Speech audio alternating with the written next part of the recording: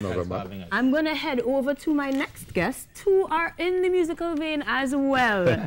Joining me this morning, we have representatives from Trinbago. Yes. And forgive me, but I wasn't able to get the right name just yet because we were expecting the president.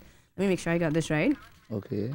So, Beverly was supposed to be here with us this morning. Yeah, but we are now joined by Mr. Jared Mendez. Yes, I am. Jared Mendez, treasurer of Trinbago. Right.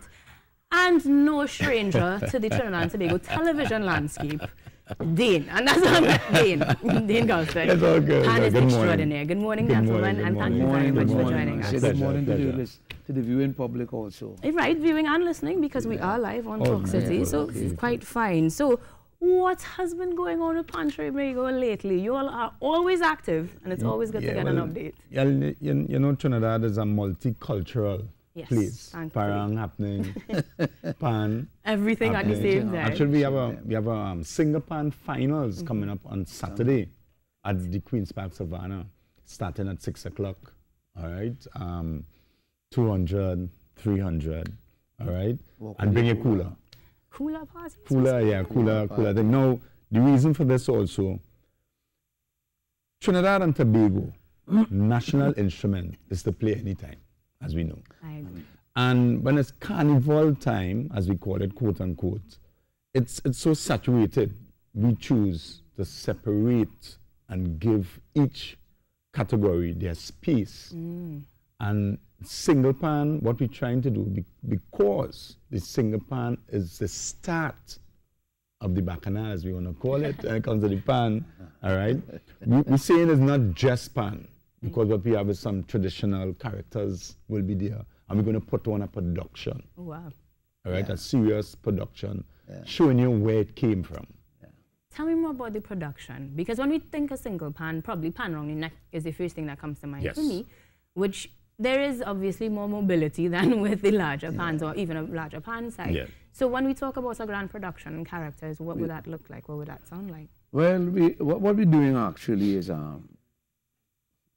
we're going back even before it was called pan, single pan. We're going from the traditional aspect of the art form. Educator. So you know, it came through different stages. You had tambu bamboo, and you had. So we're going back from the tambu bamboo era. So in this final on Saturday, we're going to have a more or less celebrating the traditional aspect. It's modern pan. So we're going to celebrate from where it came. Right. And we're going to trace it all the way up. Through the ages, all the way up, and then we're going to present the. We're going to have a presentation of traditional carnival characters. We're going to have the tambu bamboo, and we're going to start with. You know, I don't want to let go of everything, but I want people, I want the surprise. It will be a surprise.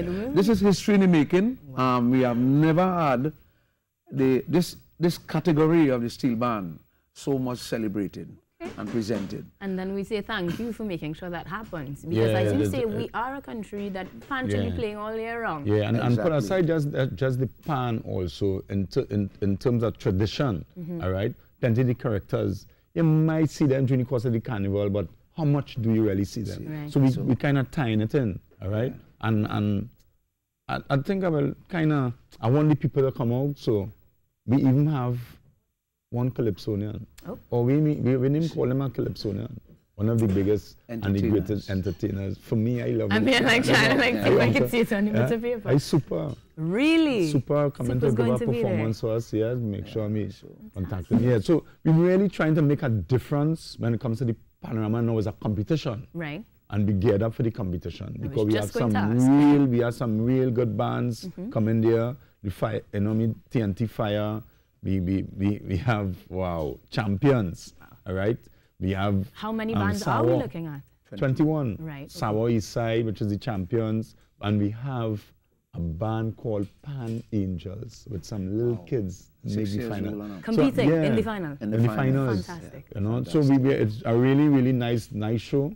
All right. Put aside just the competition. Right. You must not sit there and just be sitting in the right pan. The competition. We're making it as diverse as we could. All right, to bring that change. Sounds like it's exactly that, very diverse. I want to say, I want to use this opportunity to say thanks to NLCB for really sponsoring this, you know, the carnival and the panorama. And we really have a fantastic show on Saturday. It's something new.